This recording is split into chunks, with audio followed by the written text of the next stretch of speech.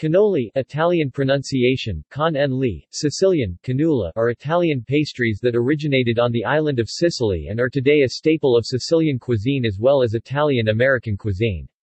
Cannoli consist of tube-shaped shells of fried pastry dough, filled with a sweet, creamy filling usually containing ricotta.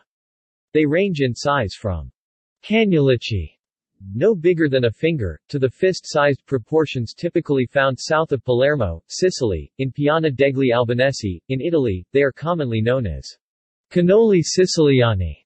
Sicilian cannoli, cannolo con n lo, is the singular in the Sicilian language cannolu, meaning little tube. But in English, cannoli is usually used as a singular, and cannolo is rare. Etymology.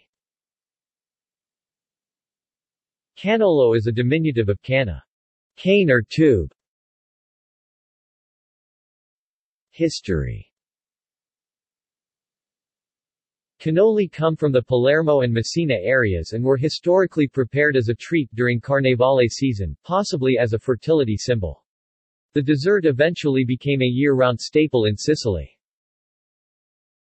Some similar desserts in Middle Eastern tradition include Zainab's fingers, which are filled with nuts, and kanawat, deep-fried dough tubes filled with various sweets, which were a popular pastry across the ancient Islamic world.